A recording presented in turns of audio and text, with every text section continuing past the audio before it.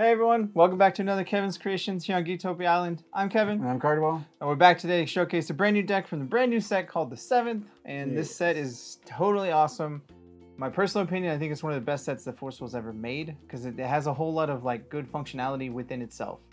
There's a whole lot of checks and balances in the set and just in general of what the cards do, which is nice, and it's actually kind of different because they haven't done that in a while. So good job, Force Will, for getting things correct. That's how you control the power creep, to be honest. Yeah. Checks and balances. Yeah, no, like R&D did real well on getting all the checks and balances because yes, a lot of these cards can get out of hand, but one ruler gets to say no to a lot of it or like half of it. And it's good that way. Also, this set, a lot of the new rulers are all tag team rulers again, but where the other set that had tag team rulers failed was those were all super strong because they got extra things that enabled them. This one has extra things that like hurt them a little bit, but it's not terrible. It's like livable what they do. And what I mean by that is like you can play one spell, or you start at less life, so forth, so on. And we're playing two of those rulers because you know fallen angels, and you have to. Yeah, exactly. But before we get into it, guys, we remind you that we do have a Patreon. The link is down below. Go check it out. It takes just $1 to give us some love and support. We greatly appreciate it. And in our Patreon, you'll find access to our videos early. You'll find access to our Discord and all the other fun perks we have in there. Also down below, you'll find our FOW Grimoire, which is our database that we made for the Force Will game. And it's a really good database just to look up cards and like see what's banned in Wonder, see what's banned in New Frontiers, and just make a deck and do it on the fly if you need to, or just put things together. And thankfully, we already have this new set up and running, so go ahead and take your shot at, you know, making decks, send them to us. It's super fun. Oh yeah. All right, guys, we're gonna delve into the deck called Life Size Bites. So we're playing Bitey Girl and the buddy Belial, because I mean they're really good, and I think they're gonna be two of the strongest rulers of the next set, just in general, because of what they do. First up is Bitey Girl Carlina. She is the green-black ruler. She judgments for a green and a black, energized green and a black. Tag Fallen Angel. You can play only one spell per turn, so that's her drawback. But you gain. Produce 2 will of any combination of any color. Yeah. So you're like, cool, I get 2 free mana. Pretty awesome. And then Gluttony pays 0 spells you control with total cost 4 or more cannot be canceled this turn. And then whenever card 4 or more is put into the field under your control, draw 2 cards. Card's insane. Just so good. Like, sure, you can only play one spell, but I'm gonna make that one spell good or big, because that's what she does, is play big bitey dudes. And then so her judgment side is a 9/9 flyer with barrier 2 or less. Prevent all damage will be dealt to this card by Resonators 2 or less. So she like totally has barrier 2 or less, which is kind of cool. Yeah, she just eats them up. That's how quickly they are. If this card would deal damage to a J Resonator, it deals double that much instead. So again, she's about gluttony, so she's all about eating things. And then you play one spell a turn and produce will in any combination. So she still has the 2 abilities on the back, but it's a worthwhile like thing just because you get 2 free mana. Exactly. All right, the next one, of course, like we said, is Belial. He's also a black and white tag team of Fallen Angels. He judgments for a white and a black. If you would set your starting life, set it to that much minus 2,000 instead. So it's the opposite of before, where you're actually half your health. Yeah. Resonator tokens you control gain +2/+2 and Bane. And it has the Fallen trigger. And Fallen trigger means if you do a judgment, then this thing triggers. So, or a God's Art. You cannot lose the game, prevent all damage that would be dealt to you. And then God's Art, 0 pride, just draw a card. Simple as that. Yeah, cool. I mean, you get to not lose the game and then you draw a card. Pay 0, I don't lose, and prevent all damage dealt to me this turn. I'll take it. And I draw a card. Yeah. Sounds good. Seems awesome. Now, when he flips, he is an 8/8 fly. Resonator tokens you control get +4/+4, Bane and Drain, so a little upgrade there. And then enter, put 2 4/4 Lightness, Darkness, Fallen Angel Resonators with flying onto the field. So flying, Bane, Drain, 8/8s, it's really rough.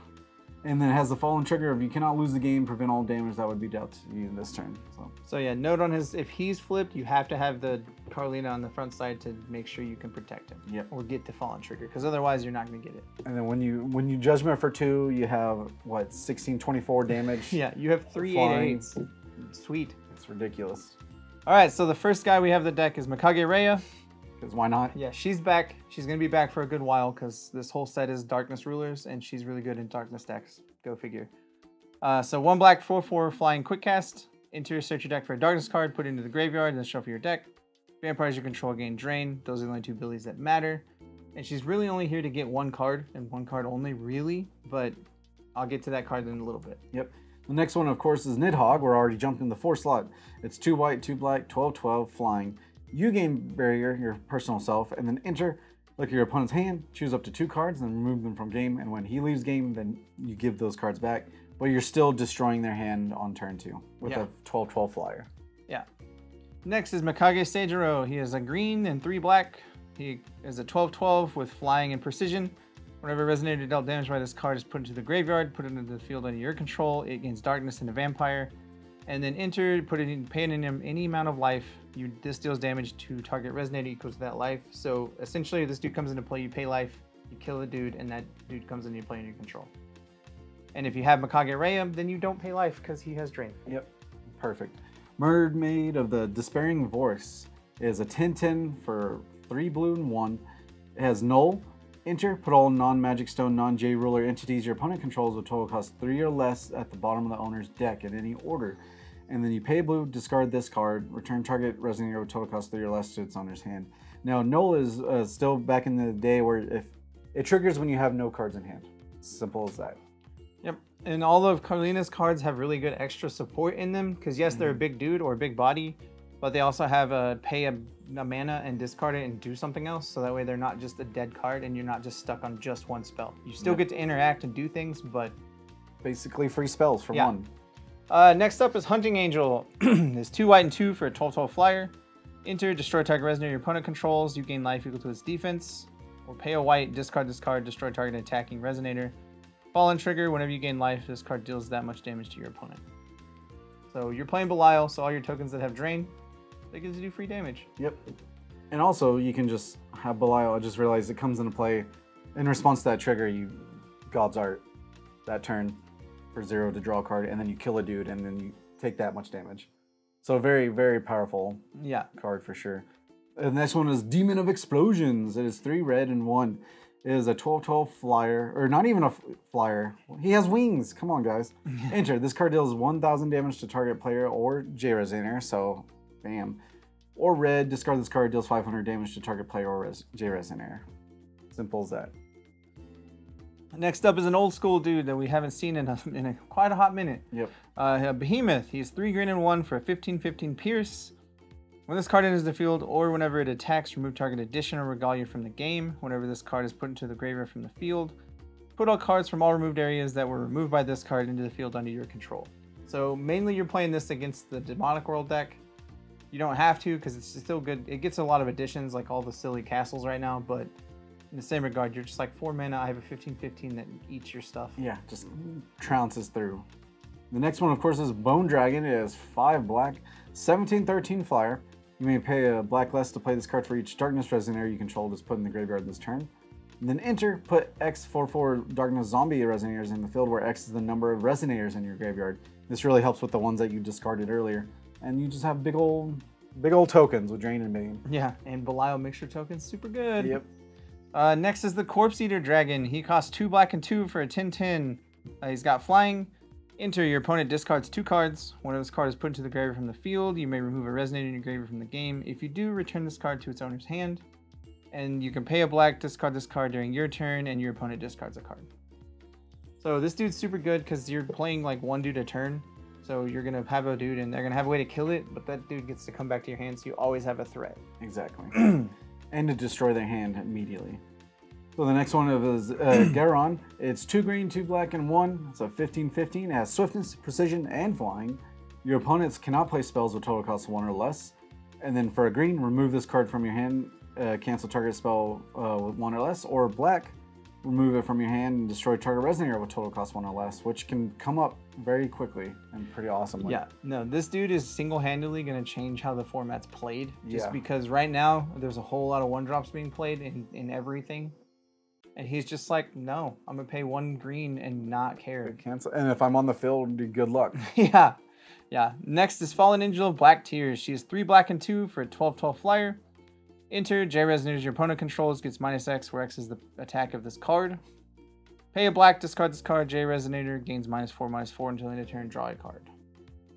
She's super strong because you're like, hey, I pay 5, kill the board, because most things aren't going to survive 12. Yeah, no, not at all.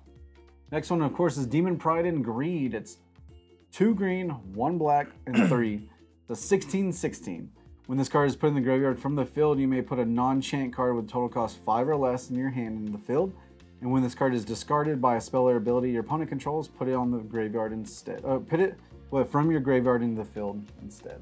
Yeah, so you get a free dude if they discard it. Yes. And then when it dies, you get another free dude, a 5-drop. Seems awesome. Seems good. And lastly, we have Kusanagi Motoko. She costs 7. Yep. We're playing big dudes. Why not? Why not? She's a 14/14 with swiftness, first strike, flying, barrier, drain, precision. This card cannot be canceled. And quick cast. And quick cast. Yeah. So, I mean, you don't have to do her God's Art to play this card. You're just like, cool, I pay 7, or in this mana, you pay like 5 or Yeah. 4. If you hit the right stone, you only pay like 3 mana to play her. Neat. It's kind of disgusting. Yeah, and just do it on the turn, and then you hopefully just win. Alright, the first spell we got, of course, is the Castle of Beatrice. It is 1 blue and black edition. Cards not named Castle of Beatrice in your graveyard cannot be a target of spells or abilities and cannot be removed from the game by effects as long as this card's in your graveyard. That's pretty awesome. Blue and a black. Put a Resonator from your graveyard into your hand. Play this ability only if this card is in your graveyard. So you literally just want to get rid of this as possible. So you remember Mikage Reiya? This is what you go get. Yeah. You're like, cool, put this in the graveyard turn 1. Don't target my stuff. And the best part of that card is all those silly discard spell cards that you're like, cool, discard this. You can just end it turn, you're like, I'll pay a black and a blue, get it back to my hand. Yeah. Neat. I have more spells. Yeah, just instantly like, okay, I'll discard this over again. Thank you. Yeah, you're like, cool. It doesn't give back Geryon because he removes himself, but like the Hunting Angel and the other ones, you're just like, cool, do this over and over and over. Sounds awesome. The battle comes to an end and then it's 2 black and 1. Name a card, search your opponent's deck, graveyard, and hand for all cards that share a name with the named card and remove it from the game. Your opponent shuffles their deck. I loved this card the moment it came out back in the day, but it costed a whole lot and it was super hard to play. And everything that won is like 2 or less, so. Yeah, but now you get 2 free mana on turn 1. So you literally call a stone, play 3 mana, and remove 4 cards from their deck. Yeah. They're game-winning cards. Just Yeah. like, that is out of here. Thank If you. somehow Violet is viable now, which I don't think she is as much anymore, but if she is, and you know you're playing Violet, you're just like, cool, pay 3 mana, go get Behemoths. Yeah. Buy your dragon, get out of here. Don't care. There goes half your win con. And like, they don't get any bonuses or anything. It's just all removed. Gone. Yeah, Thanks. cool, great, thanks. Next one is Prideful Rule. It's 1 white and 2. Quick cast. You may pay 2 less to play this card if your life total is 2,000 less, so it's immediately available. Destroy target non-magic stone entity. Put a 4/4 light darkness fallen angel resonator flying onto the field. So obviously, you know, it just works with Belial. But as he said earlier, it can play in any deck. Yeah, but even still, it's a 1 mana kill spell. Yeah, exactly. Like, cool, neat. 1 mana kill anything, get a dude. Next is Table Manners. It is 2 green and 1 for a chant. Destroy a J Resonator that has or shares the highest total cost from among all J Resonators your opponent controls. You gain life equal to the total of its attack and defense, then you draw cards equal to its total. Oof. Pay a green, discard this card, target J Resonator you control, and target J Resonator your opponent controls, deal damage to their attack to each other. So this card is insanely strong. Like, yeah. Regardless of what you're doing, if you're playing green, you should be playing this card, honestly. Because if you play it, cool, you get to kill a dude and draw cards and gain life. Yeah. If not, you're like, cool, my dude fights your dude, and I get better. That's it. And if you have a Mikage Seijuro and have a way to keep him alive or bigger than their dude, you're like, cool, I get free counters and your dude. Yeah, exactly. Or just 1 green. My Bane token here is going to kill your big dude, and I don't care. It's disgusting. This card is insanely good with Carlina and Belial. And just green in general, like you said. Yeah. Just super good. Okay, the next one, of course, is Mikage Seijuro Game of Dreams. We've seen this before. It is a black, green, green, black. Each player puts all Resonators from the graveyard into the field, then each player banishes all Resonators not put in the field this way, which can be so good, as you know, because all your discard dudes. All your dudes are probably going to be bigger than their dudes unless they're playing Carlina too, then that card gets very terrifying. Yeah, for sure. Because you're like, I don't know what's going to happen. But that's when the sideboard comes out. Yeah, I mean, it could be interesting. Yeah. Next is Castle of Carlina. It is a green, black, and 2. Enter, search your deck for a card with total cost 5 or more, reveal it and put it in your hand. Entities you control cannot be banished by spells or abilities you control, your opponents control. Spells you control cannot be canceled by spells or abilities your opponents control. Ooh. And then entities you control 4 or more gain barrier. protect your dudes. I honestly am not sure how you deal with this card if it's in play. Yeah. Because it's kind of disgusting. But like Carlina had to have this card, otherwise she's not nearly that good because you're only playing one spell a turn. You have to have a make sure to way to protect your stuff. Yeah, and by turn 2, all your dudes are super protected and cancel. Can't be canceled, can't be hurt, can't do anything. Then yeah, super solid. All right, the next one, of course, or is this you? This is you. Whatever. Katrina of Hunting. It's 2 green, 2 black. It says destroy all J Resonators other than J Rulers you control. Recover a J Ruler you control if this card was awakened. Destroy all additions, just in case. Awakening. Rest a recovered J Ruler you control. You may play this card as though it had quick cast. If you rest a recovered J Ruler you control as an additional cost to play this card. So basically, if both of them are tapped as this spell is played, you get to do whatever. Yeah. But this card's super good because it kills all the dudes and it can kill additions. Yeah. So basically just board wipe all their side, which is pretty nice. Belial's Rule, it is a black 1 and 2 for an chant. You may pay 2 less to play this card if your life is 2,000 or less, which probably will be. Remove all non-token resonators from the game. Remove this card from the game as it resolves. Then this card gains players cannot chase God's Art abilities you control as long as this is in your removed area. So you're like, hey, cool, don't counter my ability or don't respond to me being like, hey, I don't lose the game. Yeah. That's what that says, and it's pretty awesome. Sweet, thank you. That's pretty sick. They've made some new stones for this set, and they are super cool. Like, all of them have a lot of good use. The first one is Amadeus, the Holy Crystal. It is produce a white, and tap, produce 1 wheel of any attribute. Play this ability only if your opponent controls 2 or more J Rulers. More often than not right now, that's probably going to happen. Yeah. Like, there's only a few other 1 single rulers I think can survive right now. And if it happens, then so be it. But otherwise, that you should probably be playing that one. For sure. Next one is Erythropia, the Bloodstone. It is tap, produce a black, or tap, banish this card. Until the end of game, you may play all God's Art abilities of Fallen Angel rulers you control played this turn, or played this game an additional time. So it's pretty nice because it allows you to God's Art 1 more time of all your dudes. Yep. And yes, if you have multiples of those, you get each one that extra time. It's kind of disgusting, but it's kind of like, if you're having a God's Art more than once in a game, it's kind of bad for you because, I don't know, something went wrong. They got you on the ropes.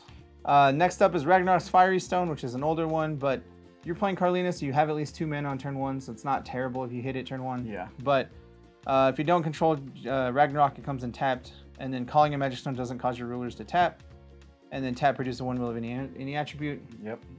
It's great. So once you have it, Carlina just gets to add free mana, and you don't have to worry about it. And it also makes sure that your dudes are always untapped for the Magic Stone of the 6 Sages, which everything's multicolor right now, so you might as well just play it because this is literally like the best stone right now. Yeah, for sure. Enter, recover a ruler you control, produce a colorless, or produce 1 wheel of any attribute as long as you control an untapped J Ruler. You have 2 J Rulers, so one of them is probably going to be untapped, and this literally untaps it for you. So. And this way, if this comes out in turn 1, you can add 4 mana immediately and have 5 turn 1. This with Carlina is kind of gross because you're like, cool, add mana, trigger this, add mana, neat. Yeah, thanks. I have 4 mana on turn 1 to be like, hey, cool, here's a 5-drop turn 1. Yeah. Enjoy. Thanks, bye. It's a thing. It is a thing. We'll see it as a thing. Yeah. Overall, though, this set's super fun. It's going to be interesting to see what kind of decks come out of it in big tournaments. I'm going to Minneapolis. I'm pretty excited about that, or Minnesota. I'm pretty stoked about it. I don't know what's going to happen. It's going to be weird because everyone is at the same point of this is a whole new set to make things be shaken a lot. And that's what the best thing about being a brewer is at the beginning. Is like, what jank can we throw out there? Yeah. This is the one tournament where you're like, jank might actually do work because it can. For sure. But that's it for the deck, guys. The deck list will be down below. Go check it out. Leave us a like down below if you like it, and let us know what you think about it, and let us know what you're thinking about playing. We'll see y'all again next time. Goodbye. Later.